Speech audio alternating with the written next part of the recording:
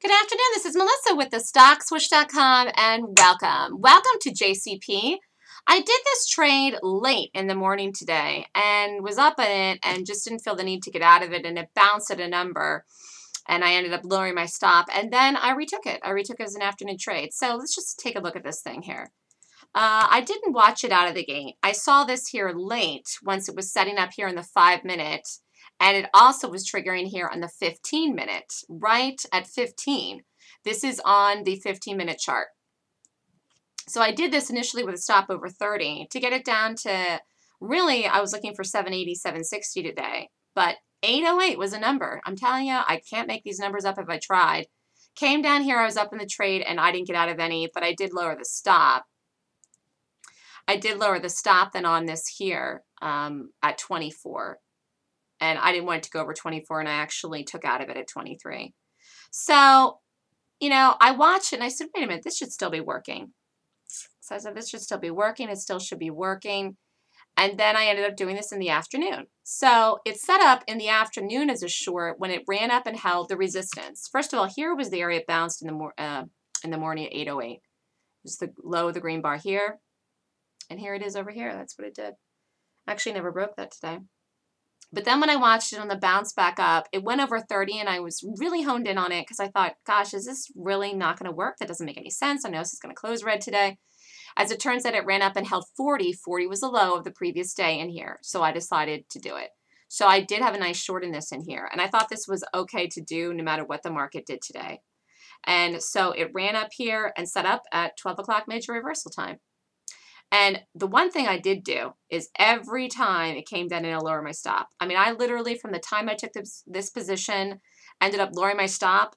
Here I had it at 34, and then here I had it over 32. I mean, I kept lowering it and lowering it and lowering it. Here I had it at 32. I put it right here, and then after it broke, I put it over 30. I mean, I just kept babysitting this thing all the way down because I wanted to make sure that it was going to fall through and work. And I got out of it like the last 5 minutes of the day. So I did have a trade in this here. I literally kept lowering my stop here in the 1 minute. Every time it was here, I lowered it. I lowered it to 23. Then it came down here, and then I lowered it to 22. Then it came down here, I lowered it to 21. I mean, it was, you know, so late in the day. I thought this is either going to get down and go to $8, or I'm just going to be out of it with whatever I make in it. As it turns out, I saw it do this double bottom here right at 345. And it's 15 minutes worth of close. I got out of it when one penny over the previous bar's high here. I got out of it at 8.18. And it went up to 8.19 and actually closed right here. I mean, it closed very weak. Never really rallied into close. So I had a decent short in that in the afternoon. And the one in the morning out of the gate initially worked. I just didn't see this in the morning. This triggered on a daily sell setup. You know, it's so interesting. The more and more and more I'm doing these continuation gaps and sell setups, which is really what JCP was today, I'm realizing that this idea of areas for bounces in continuation gaps or sell setups, the idea of doing these follow-through continuation gaps is to get a move and to get out into the number. You get a move and you get out into the number. Now, sometimes they break to lower numbers, but I'm realizing more and more and more and more and more that the brand new gaps, which of course is why I like to do brand new gaps, those are the ones that go to the targets or the dream targets. Continuation gaps go to numbers which I have, which I know, which are areas, and you can call them targets, although they're usually small targets to play into. But it's just like almost chunking out a move, because I really could have chunked out that move in the morning and then restarted in the afternoon. Instead, I was looking for it to go down and break 8 in the morning, and looking back now, I'm like, why did I do that? It wasn't a new gap. So it was interesting to see that, because I got money out of this today then, and it was fine, but I could have gotten more if I had got out in the morning quick when it bounced up at 808 and then retaken in the afternoon and then took it on down.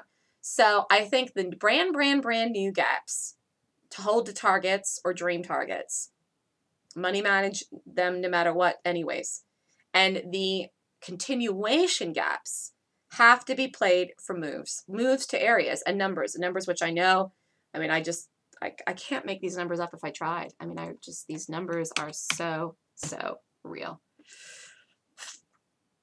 It's really something.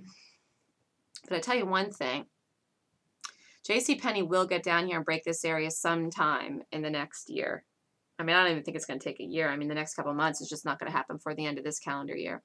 But JCPenney is still going to end up breaking down there again. This rally back up here is weak as all get out. Weak as can be. And this is lower again tomorrow. Again, I'm looking at new stuff for tomorrow, but this is still lower tomorrow. This closed very weak. And it rallied back and rallied over 30, but it held the low from the previous day. And here's resistance. Here it is. So it was a nice short in the afternoon. Nice short in the afternoon with a tiny, weeny, small stop. And I kept protecting myself and protecting myself and protecting myself because I saw the market have a big rally at some point in the afternoon. I don't know what it was about. I was looking. I couldn't find any news. There was no data. I don't know why it did it. But the market did have a big push up in the afternoon. And so I was very protective on this, and it worked.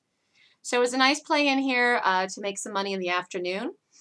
This is Melissa with the StockSwoosh.com. This is JCP, a short this afternoon here on December 17th. Anyone have any questions or are interested in the upcoming Golden Gap course?